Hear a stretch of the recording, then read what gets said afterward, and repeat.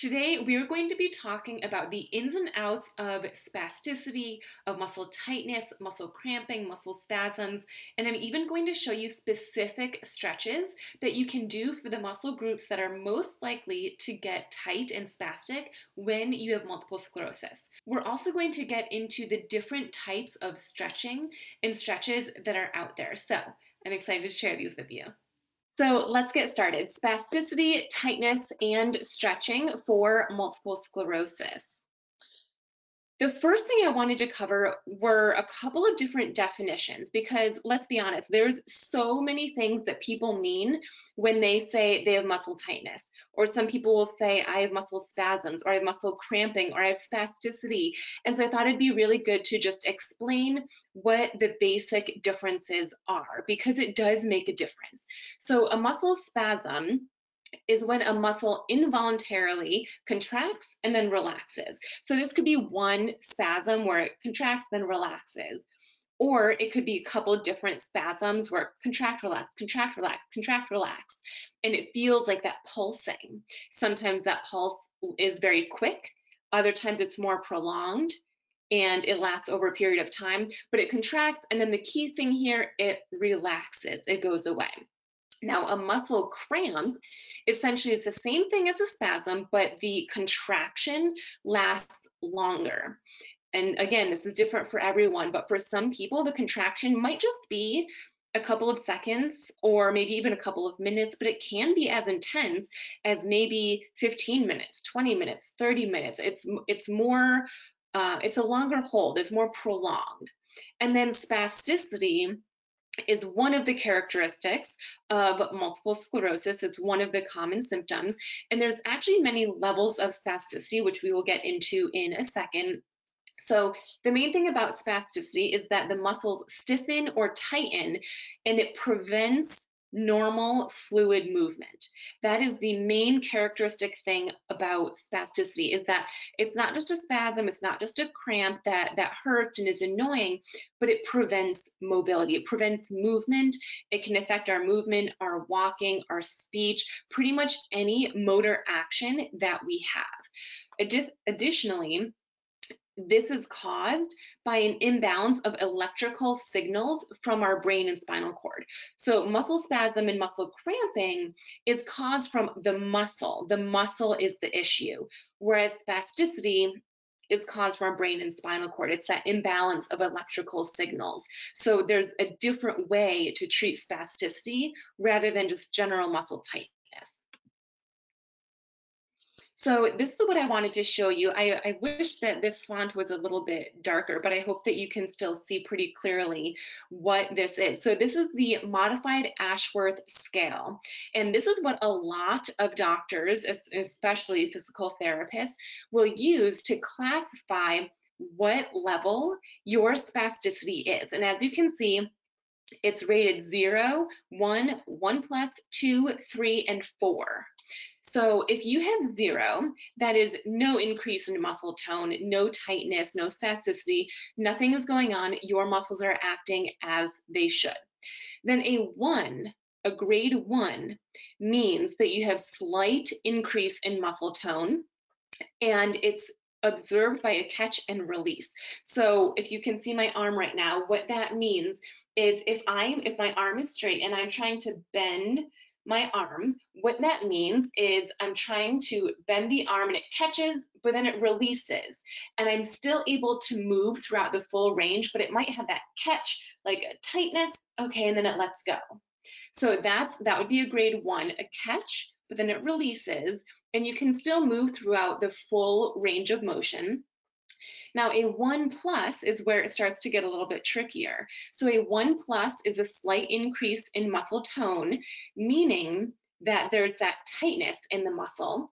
It's manifested by a catch, and then there is still a release. However, there's actually a little bit of resistance. So whereas a grade 1 was catch, okay, and then it fully releases and I'm able to move with normal movement, a 1 plus means, okay, I'm trying to bend my elbow and there's catch, and then I can still move throughout the full range, but there's resistance throughout that whole part. So it's harder to move through it, but I can move to that full range. And then a 2 is kind of the same thing. You can move it, but there's resistance throughout most of the range of motion instead of the 1+ where you can usually get at least halfway, and that range of motion resistance is just the second half. A 2 means that most of that movement has resistance. A grade 3 is a considerable increase in muscle tone, and passive movement is difficult, meaning I would be able to grab on and try to bend, but it's really hard. And I'd feel like you're resisting me. We likely can't go through full range. And I just feel like there's a lot of pressure, and maybe we only get here. We can't even bend more than half the way. And then a grade 4 is rigidity. And rigidity is very severe. This means that there is nothing that literally the strongest person in the world could try to bend your elbow, and if your elbow is in a spastic extension, that strongest person in the world will not be able to bend your elbow. No amount of strength of external force can move a rigid muscle. So those are the 4 different types. Usually people range between the 1 and 3 categories. 0 again is obviously no spasticity, and 4 is just that severe level of spasticity.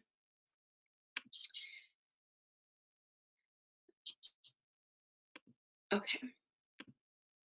All right, so there's a difference, as I mentioned earlier, for treatments of the tightness or cramping versus spasticity. So for tightness and cramping, spasms, for those type of muscular tightnesses, there's many things we can do. First is muscle stretching.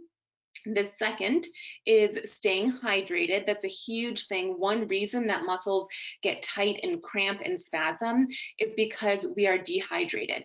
And this is a very common issue with people who have multiple sclerosis, and especially if they also have bladder or bowel issues, because even though it's still important to hydrate and drink water throughout the day, people believe that it will also make them urinate more often, and it has that lack of control feeling with if you have urinary incontinence or urgency or frequency. So it's very common to be dehydrated, and that can lead to muscle tightness, muscle cramping.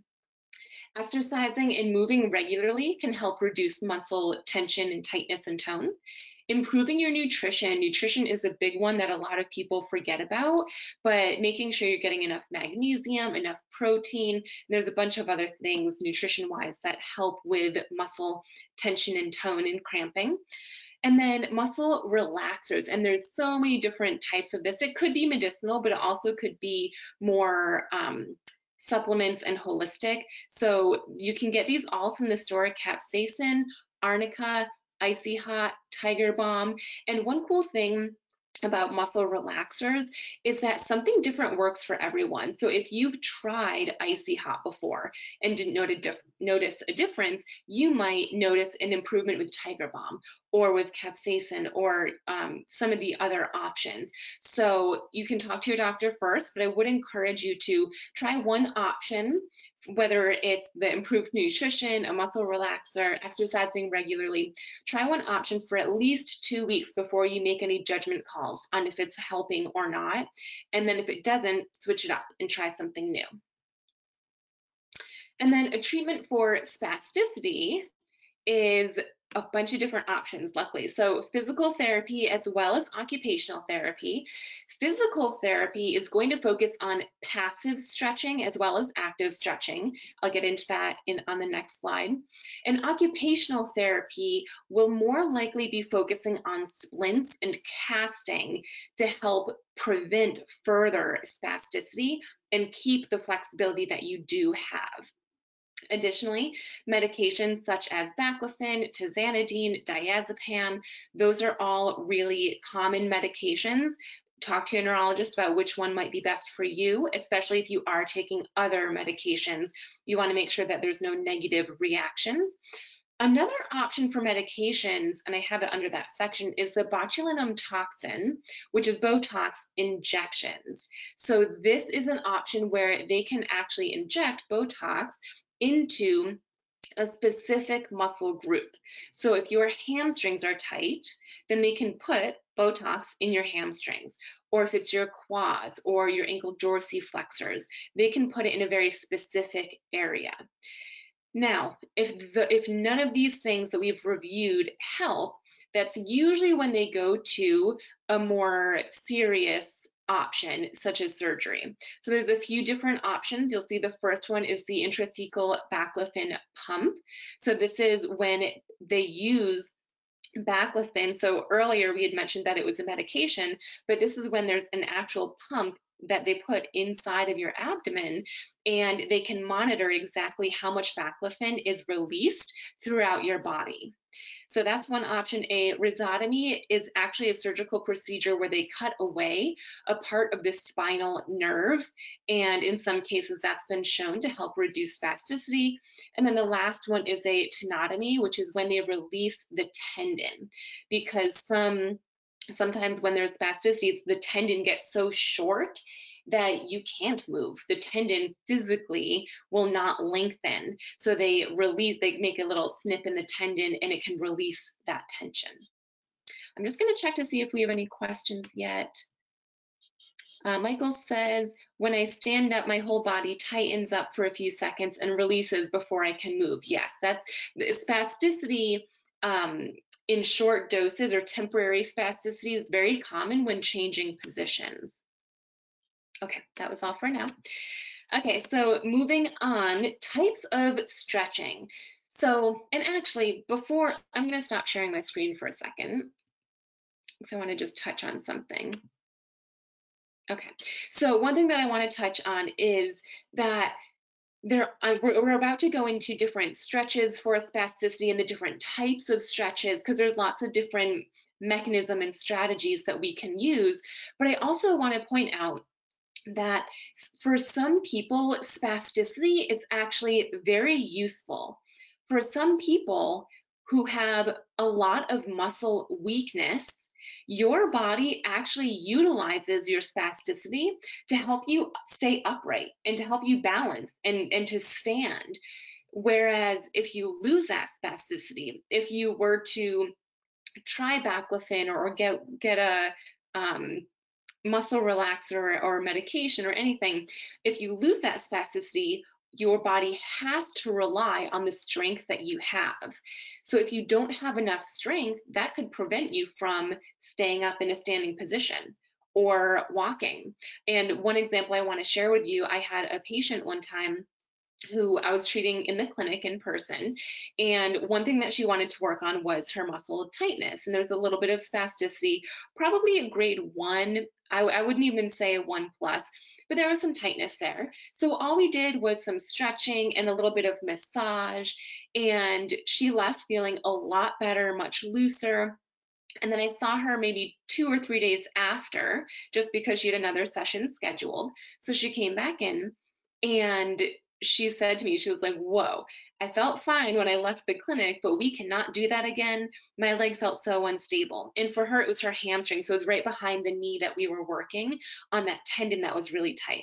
So she came back and she was like, we can't do that again. I felt very unbalanced. She didn't luckily have any falls or anything, but what that told me was that her body was using that tightness to help her stay upright and to help her stay balanced.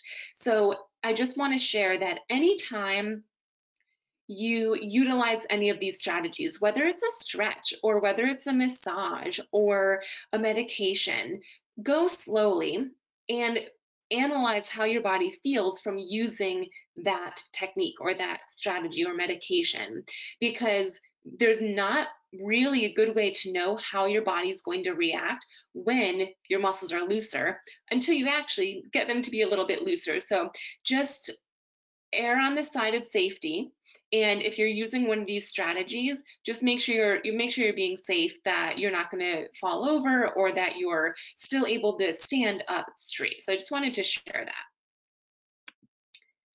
Melissa asks, does a TENS machine help at all? Yeah, a TENS machine, I'm going to say yes and no. It's different for every person. A TENS machine is usually meant to help with pain or more of a sensation rather than actual muscle tightness. However, I have seen it help with muscle tightness in some people. So you could give it a go. All right, I'm going to share my screen again. Present. Okay, so back to the different types of stretching. And one thing that's not on here is massage. There are different massage techniques that someone else can do for you to reduce the tightness. But today I wanted to review the types of stretching because that's something that you can do at home right now if you wanted to. So the first type is active. Active stretching means that you are stretching on your own. And there's lots of different types of active stretching. What we're going to be doing tonight is active stretching because we are doing it to ourselves. Passive stretching is assisted. So passive stretching is when you might be laying on a plinth in a PT clinic and the PT is stretching you. Or maybe you're laying at home and a significant other or sibling or caretaker is stretching you. So it's someone else who is assisting the stretch for you and you are just relaxed. You're not doing anything. Now, it's important to do a little bit of both. It's not that active is better than passive or passive is better than active. They're just different types of stretching. I know some people who only do active, and when I say they only do active, it's they only do active stretching on their own and maybe stretching through yoga or Pilates. And they actually end up with low back pain or tightness in their hamstrings because they're only doing active versus also doing a little bit of passive and also doing specific muscle group training. So it's important to get a little bit of both. Next is static. So static means longer hold time. So static is usually described as you're holding for at least 20 seconds. I usually tell people 30 seconds because as humans, we have a tendency to count too fast. But if you have a timer in front of you, 20 seconds is what research shows is effective, and to do it 2 to 4 times each side. So if you're stretching your hamstrings, statically, you would do a static stretch on your left side, hold for 20 to 30 seconds, and then take a break. And then you can maybe switch to the other side for 20 to 30 seconds and take a break. That's one time each side. So you'd go back to the left side. You'd do 2 to 4 times each side. Dynamic stretching is shorter holds, but more repetitions. So dynamic is when you'd go to stretch your hamstring, but you only hold it for maybe 2 to 3 seconds and then release. And then stretch it again for 2 to 3 seconds and then release. And you would do that for about 20 to 30 repetitions. So it's not as long of a hold, but it's a lot of short holds. And please do not confuse that with bouncing. It's not the same as stretch, release, stretch, release, stretch, release. And so you look like you're doing this bouncing movement. It's a stretch and hold, release, hold, release. Bouncing or ballistic stretching is never a good thing to do. Lastly, PNF stretching. So this is something that it's a little bit difficult to explain via a webinar, but PNF stretching is essentially it's proprioceptive neuromuscular facilitation. And so there's different ways that you can stretch, and it's basically moving an arm or a leg at an angle or a diagonal, and it sometimes involves resistance. So you'd be pushing against me and then release, then push against me and release. So there's a little bit of push and pull movement. So we just went over a lot of different types of stretches. So what do I do is the biggest question that I get asked, rightfully so. So I'm just going to share with you what research shows. Number one, they say that dynamic stretches can be more effective if done before you exercise because your muscles aren't warmed up yet. So the idea is since your muscles aren't warm, if you stretch for 2 to 3 seconds, then release, and then do that 20 to 30 times on both sides, you're stretching while also warming your muscles up. And then on the contrary, after you exercise, to do static stretching. So your muscles are already warm, they're loose because you were just exercising. You're just trying to cool yourself down and get that stretch out. So you would hold for the 20 to 30-second time frame, 2 to 4 times each side after you exercise. Now, what I want to share here is try both. And whether you're exercising or not, try to stretch a muscle dynamically. And then the next day, try to stretch that same muscle statically. Statically? I don't know if that's a word. In a static way. And see, analyze. Did one feel better than the other? There is no one way. Every person's body is different. I might feel so much looser and better after dynamic stretching, but you might feel like your walking is so much better because your muscles are looser after static stretching. There's no right or wrong. So I would urge you to try both on different days. If you do both in the same day, you won't know which one it was that you felt better with, and see if one feels better. If it does, stick with that one more often than not. If one does not feel better, then you can do either one. There's no right or wrong, so just pick whichever one you want to do that day. Additionally, the next tab here says do a mix. If one doesn't necessarily feel better for you, maybe on Monday, Wednesday, Friday, you do dynamic. And on Tuesday, Thursday, Saturday, you're doing static. It's up to you how you want to mix it up, but also in terms of the passive and active, which remember that's when either someone is stretching you or you are doing the stretches on your own, do a mix it up. You never want to do only one type of stretching. Similar to how you'd never want to do only one exercise routine. It's good to switch things up.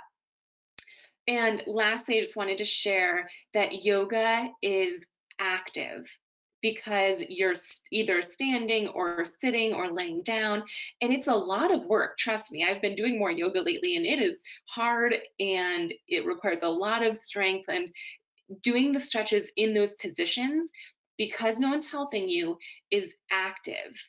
And the reason I want to share that is because some people will share with me, I'll ask them, are you doing stretches for your spasticity or for your tight muscles? And they'll say, oh yeah, I do a lot of yoga.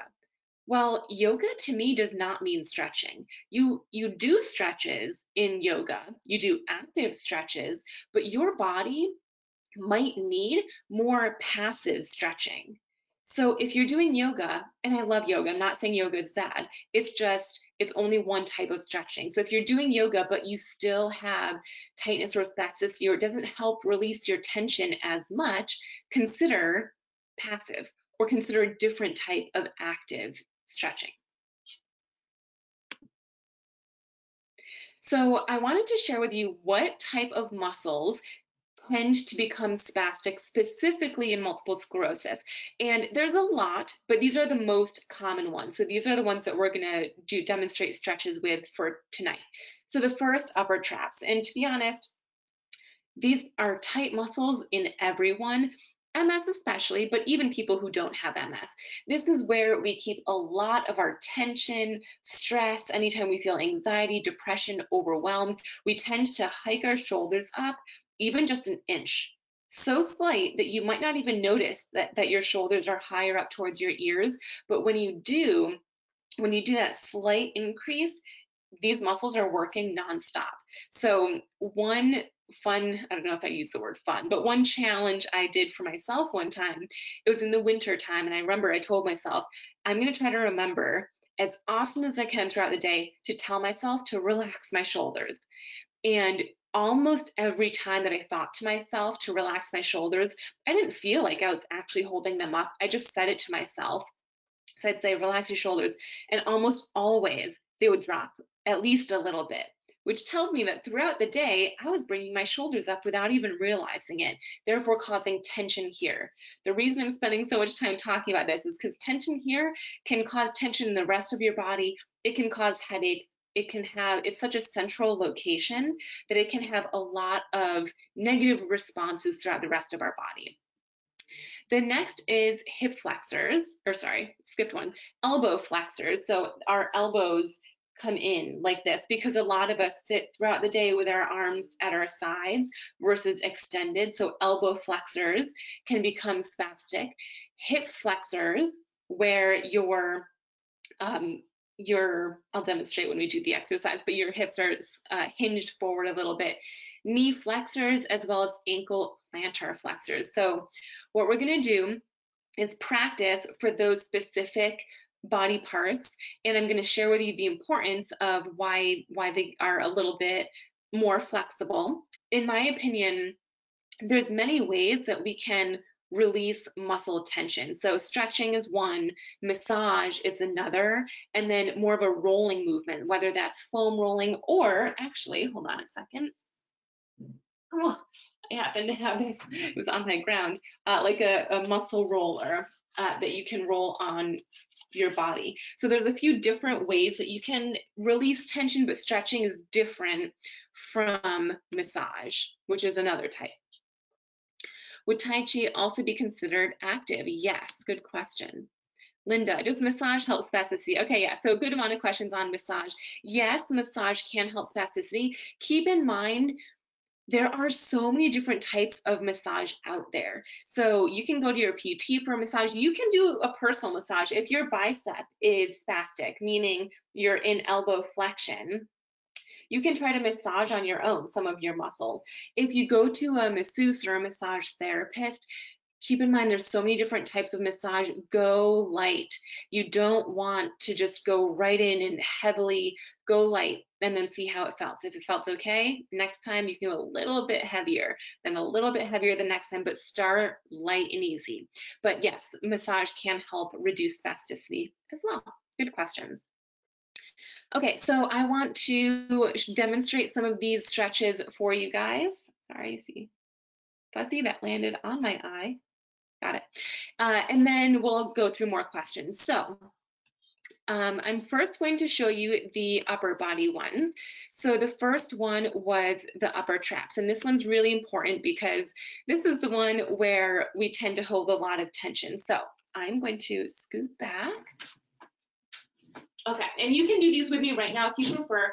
Because we're limited on time, I'm only going to show you one time on each side.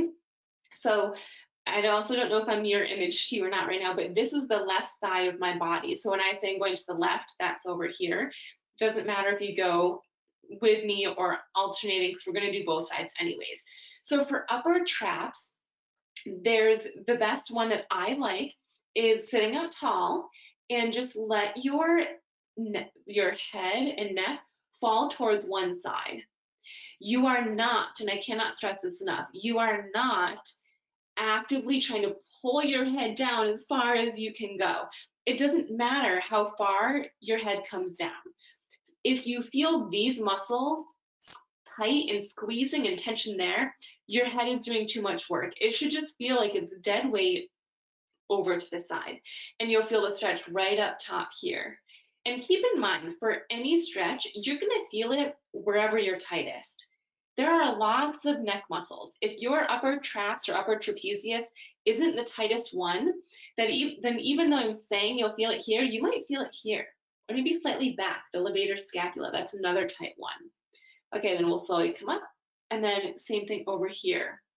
And again, if you're doing that, I prefer to do neck stretches in a static way. So just more of the prolonged hold, because I have a tendency to get dizzy.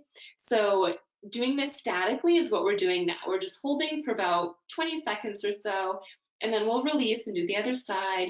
Whereas dynamic would be a hold, 1, 2, 3, come back up to release it, then back down, hold, 1, 2, 3, and up. So for me, this is too much head movement. I would get a little bit dizzy with that. So I just do static for my neck. The next one was the elbow flexors. So this is because a lot of us were sitting like this throughout the day. And while they're not bent all the way, they're still bent. They're not out straight. I know you can't see all of my arms, but we sit like this a lot throughout the day. Or we're texting on our phones, or we're typing on a computer. Our arms, our elbows are in flexion. So one of my favorite stretches, there's several different ways to do this, but you put your arm out, palm down, grab on, you'll see I'm on my whole hand, not my palm, but like the balls, my fingers, the knuckles down to the end. I'm not pulling just my fingertips, but I'm pulling here and then bring it down a little bit. And then I like to put it down on my lap or on the chair. So you can put it down here if you want. So you're just getting that nice stretch and you'll feel it here.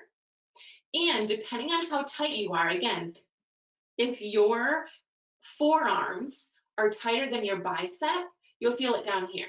If your biceps are tighter because they're bending your elbows, then you'll feel the stretch up here. Again, there's no right or wrong. The goal is just stretching out the muscles.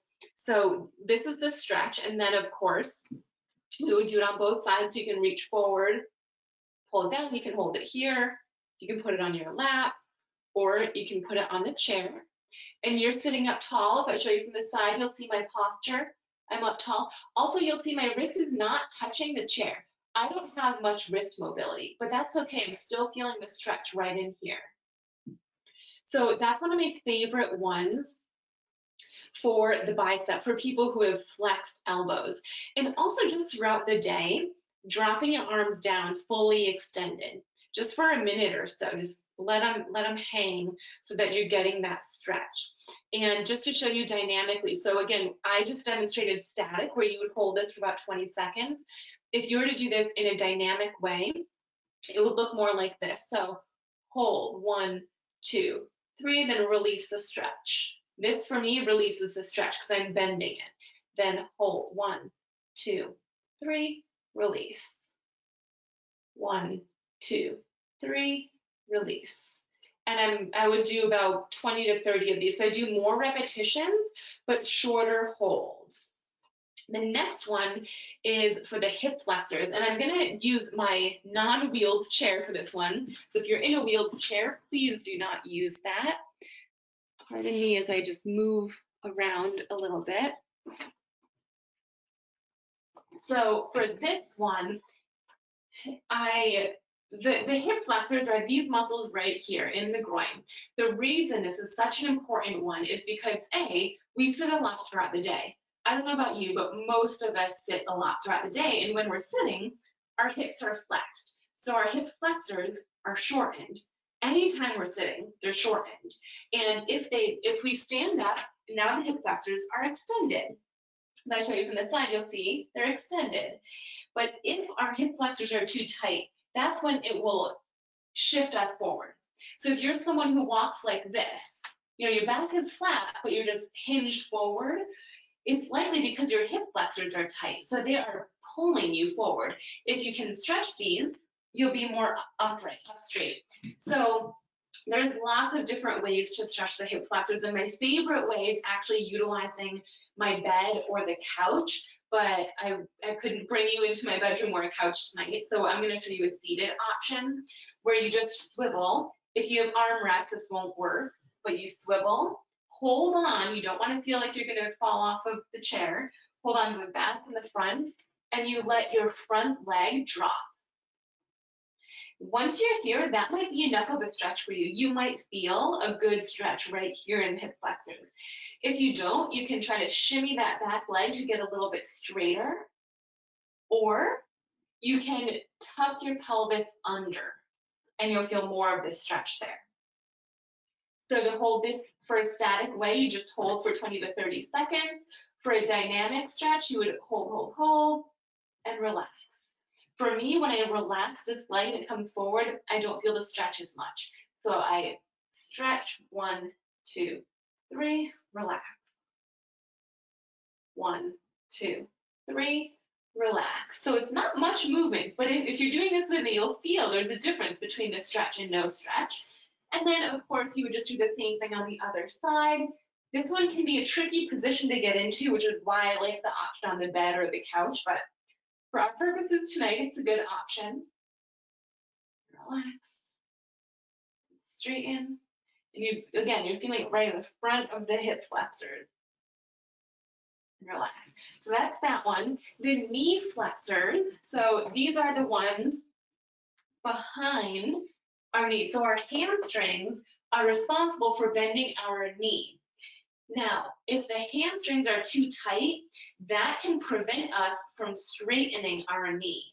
And if we can't straighten our knee, that means that you might be walking. I don't know if you can see my legs with the colors in this room, but you might walk with your knees slightly bent. I'm exaggerating, but we need that knee extension, which requires strength of the quads and flexibility of the hamstring.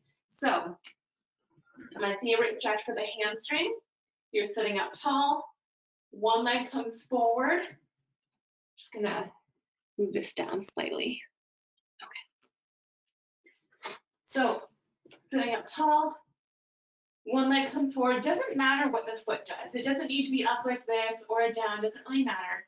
Sit up tall and then hinge forward.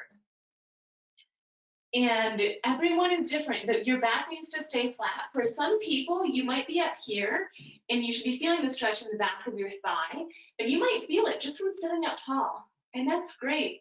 If you don't feel it, then you can hinge slightly further forward or slightly further, or everyone's going to be a little bit different. And I want to point out, you're not putting your hands on your knee, it's on your lower thigh. Static stretch would just be holding for 20 to 30 seconds, 2 to 4 times each side. Dynamic would be 1, 2, 3, release.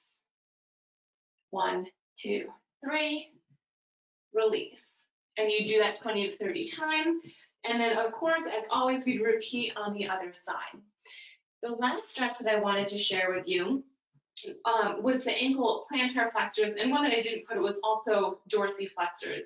So when you have foot drop, which is another very common symptom in multiple sclerosis, usually the cause is either one or two things. One, weakness of the muscles on the front of our shin, the tibialis anterior, and or tightness in the calf muscle, so tightness on the back of our lower leg. So we want to work on strengthening, but we also want to work on stretching the calf muscles and the ankle. So in order to stretch the calf, you could use a dog leash, a yoga strap, a bathrobe belt, a regular belt, or even, I've been using this lately because I just keep it right on the back of my chair, even this strap from a bag, whatever you have around, and you put it under the balls of your feet and you use it to help pull your legs up. And again, your posture is up tall and you're pulling your, sorry, not your legs up, you're pulling your toes up towards you. And your knee is straight. If your knee is slightly bent, you're likely not going to feel the stretch as much. So this would be stretching the calf, and then just demonstrating quickly on the other side so you can see. So I'm pulling with my arms. And I'm sitting up tall. My calf muscles are pretty tight. I don't feel like I could lean further forward.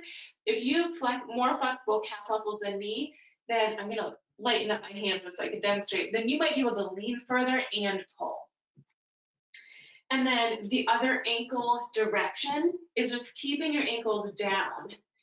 So I'll show you this at first. Keeping it down as your leg is extended can stretch the ankle dorsiflexors right in here. So that's another option too. So lots of different positions and lots of different stretches. Keep in mind too, if you couldn't do any of these, this was just one option for all those muscle groups. There are so many options. There are always ways that you can modify these stretches to fit your body. So don't feel discouraged if any of these you felt like you couldn't do or you couldn't feel the stretch. There's always ways to modify them. So that's all I've got for you guys tonight. I will go over a few questions to see if I can help clarify anything. So let's get started on that. Okay, Amy says, I use a tennis ball in a sock to massage so I don't bruise myself. Yes, actually, Amy, I'm glad that you mentioned that. I will pull up, we had a question earlier. It's a little bit long, but I'm gonna try to make it shorter. So I got an email today from someone who was asking about what to do for her upper thigh. So basically she was describing how she never remembers hurting it, but it feels like it's bruised. There's not actually a bruise, there's no discoloration, but it feels like a bruise. She calls it her hot spot. She's been icing it off and on Let me see what else she says. Hot spot. She's had areas like this on her legs before, but it comes and goes. Sometimes it itches like crazy. So the reason I wanted to call out this question is because uh, something like this can be very common for people with MS, and it's hard to say if that is just a sensory issue, which we have a separate video on sensation, so I'll refer you to that for the full lowdown. But it's hard to say if it's just a sensory issue where your brain, for whatever reason, is getting a message that this spot on your thigh is in fight or flight mode and it's sending these sensations to it, or if it's actually a spasticity or a tight muscle issue. The best thing that I can suggest is try some of the sensory strategies, see if that helps or not. And then you could try some of these strategies that we're talking about tonight and see if that helps. You know, and just from earlier, movement, just general movement, walking around if possible, standing up and sitting down, using those muscles can sometimes help those spots go away. If not, some stretches. If not, massage. If not, rolling it out or trigger point release. So there's lots of different things to try. But again, don't try too many things at once, because if something helps, you won't know what it is. And then if it comes back, you won't know which thing to do. So I wanted to answer that question. But putting a tennis ball in a sock, as Amy suggested, is a good way to massage without bruising yourself. Linda says, I have pain sometimes when walking in my right groin. So will stretching hip flexor help? So if the pain is caused from tightness or a little bit of spasticity in the hip flexor, then yes, stretching will help. But if it's because your hip flexors are weak, and the more you walk, the more you're asking them to work, but they're tired or they just don't have that strength, then strengthening for endurance of the hip flexors is what will help. And it could be a mix of both. Deborah says, for dynamic, is the rest part the same time as the stretch part? Oh, I see. So stretch for 3 seconds, relax for 3 seconds. If you want it to be, not necessarily. I honestly don't usually count the off time or the rest time.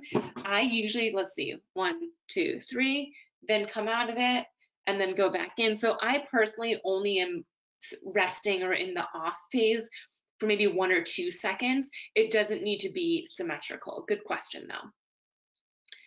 Stretch hip flexor, cramps, and hamstring. That was from Kanita. Rita, what are your thoughts about massage guns? I actually got a massage gun recently. Those things are intense. Let me tell you that. They look intense, but I just started using one. Not that I started using, I just tried it out. Massage guns, I think, are good for some people. I know it's such a I'm forgetting the phrase. Wishy-washy. Anyways, it's not a good answer because it's different for every person, but some Theraguns are usually very intense. So sometimes when you do something that's too intense, and maybe it's even just massaging with your own hand. So maybe I want to massage my bicep right here, and I'm just doing this type of massage. Even if using my thumb is too intense, you could get even more spastic or even more tight.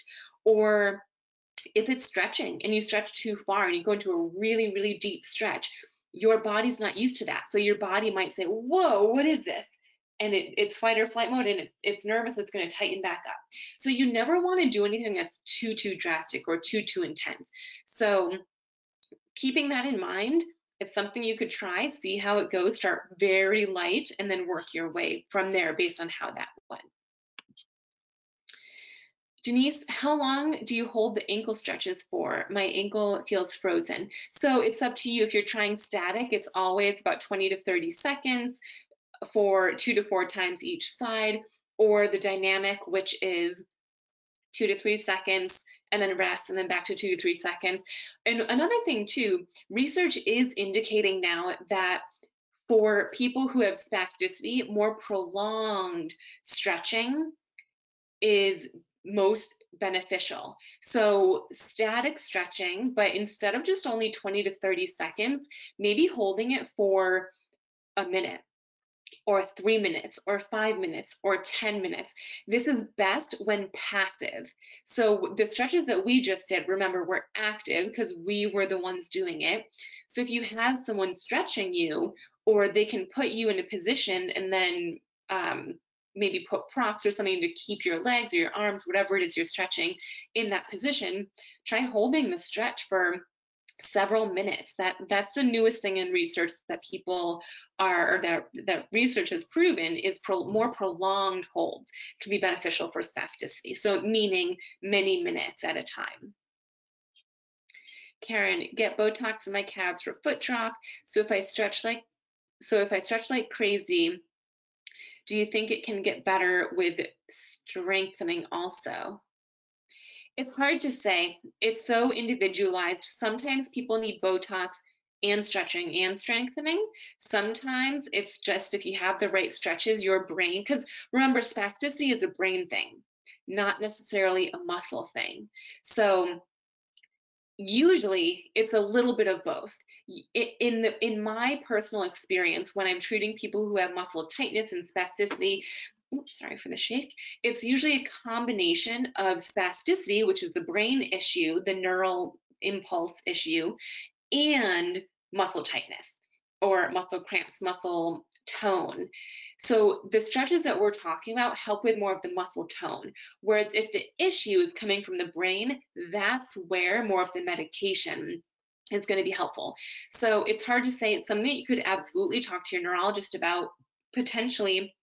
Maybe your Botox, maybe you're still taking it, but you're able to take less because the stretching is helping to reduce the tone part, and therefore you are feeling a little bit better. So you might not need as much Botox. So it can be a little bit of both, but definitely something you want to talk to a doctor about. Tammy, what kind of stretching if the bottom of your foot feels tight? One of my favorite stretches for the bottom of your foot is grabbing your foot and pulling your toes backwards, like pulling your toes towards you. That can stretch the bottom of your foot, or rolling the bottom of your foot with a tennis ball or a frozen water bottle. That can really help. Holly, can I stretch my ankle while lying down? Yes, absolutely. So that's what I mentioned earlier. All these stretches today I did in a seated position, only because I'm seated while I'm presenting this to you, but you can do them lying down, you can do them laying on your side, you can do them in your bed, on a couch, lots of different positions. Wishy-washy. Thank you, Jeffrey. I don't know why I couldn't think of washy.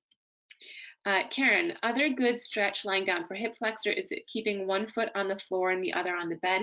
Yes, so there's a couple of different positions that you can do it in, but one option is, yes, one foot stays on the bed and then one foot extends to the floor. And it depends on the height of the surface that you're using. So if you're on, was it a bed or a couch that you said? Oh, lying down, you didn't say. So if the surface you're on is too high, where your foot that's on the ground doesn't actually touch the ground, you can use a strap like we used for the ankle dorsiflexor and plantar flexor stretches and pull your leg back. Or if your foot does touch the ground, you can just inch it back a little bit further. So there's a couple different strategies, but yes. Rod, I was just started with the legs and I could feel a cramp in my calf. It released as soon as relaxed it. Yep. So try to always go lighter than you think you need to with these stretches. Some of the stretches might even feel really light, but you get that your body and brain get that sensation of, whoa, what's happening? And it tightens up, especially if you're not used to doing some of these stretches. So I can't emphasize how important it is. Start lightly. Don't feel like, oh, I think I'm flexible with this one. Let me do a heavy stretch. No. Light stretches. And if it ever is painful, that's not good. None of these should be painful. If it ever does start to cramp or tighten, just slowly back off. Krita, if I hang from bar overhead by my arm, even with feet on the ground, I cramp and collapse when I let go. How can I work up to this? So that actually sounds like more of a strengthening and endurance issue. So practicing Even with feet on the ground, I cramp and collapse when I let. So when you let go, it sounds like is when the cramping and collapsing sets in. So don't let go fully. If you're normally holding on 100%, try to only hold on 90% or 95%, then 90, then 85, then 80, and slowly work on letting the grip and the strength that you're holding with your arms lessen. Rod, how should it work that cramp? How should I work that cramp feeling out? It's different for everyone. For some people, cramping, you can grab your hands and massage the muscle lightly. For other people, standing up and putting weight through your body can help release a cramp. So it's more trial and error. Then once you find something that works for you, you can go to it every time. Wendy, how would you do the hip stretch while in bed? Yeah, so that's the one. I don't have an option here. You're laying on your back, both legs are on the bed, but you're close to the edge, and you let one leg hang off of the bed. And there's specifics with that. I don't know that I want you trying it based on what I'm saying, because it can cause a little bit of low back discomfort. So then you'd bring one leg towards you. There's specifics about it that if you are seeing a physiotherapist or physical therapist, or if someone does come in to help you with exercises, it's something that you can ask them about, because I wouldn't want you to try any of these and then get low back pain or tweak anything, but that's how you would do the one on the bed. Wendy, it's Wendy from Chilliwack. Did I say that right? British Columbia, Canada. Welcome, Wendy. Bruce, how to stretch for MS hug. So MS hug is a tricky one, and we talked about this during the general symptom management session, so I'd refer you back to that one. But in general, some people feel better, their MS hug will feel better from stretching, and others it doesn't. If it does, it can be stretching like this, where you're turning to one side and then turning the other. You can reach overhead with one or both arms. It can be going down like this and then really extending, trying to opening up your chest. So there's a couple of different options. For some people, stretching helps. For other people, movement helps. For some people, none of that helps, and they have to get a steroid or something from their doctor to help release it. Kanita, hip flexor is what is cramping. Yes, so hip flexor, I demonstrated that one there. And then Amy, I do that stretch on the bed and my husband stands beside the bed by my torso. Yeah, so if you are doing the one on the bed, it is helpful if you can have someone nearby, purely just for safety, so you don't roll off the bed, because you do have to be on the edge so that one leg falls off. I hope you found this helpful, and I hope you feel like you have a lot of different strategies and stretches and tools that you can start to implement on your own to hopefully help with your spasticity and muscle tightness. If you have any further questions, please don't hesitate to email me at gretchen@drgretchenhawley.com. And if you're looking for even more information and more MS-specific exercises, feel free to look into my online MS wellness program, The Missing Link. There's a bunch of exercises in there specifically for MS, for strengthening, stretching, balance, and walking, but I have an entire video that you can watch that explains and shows you a behind-the-scenes look into the program. If you're interested, you can go to my website, missinglink.com, spelled M-S-I-N-G link.com, or just reach out to me on social media or my email, and I can get you the information you need to learn more about it. Thanks for tuning in.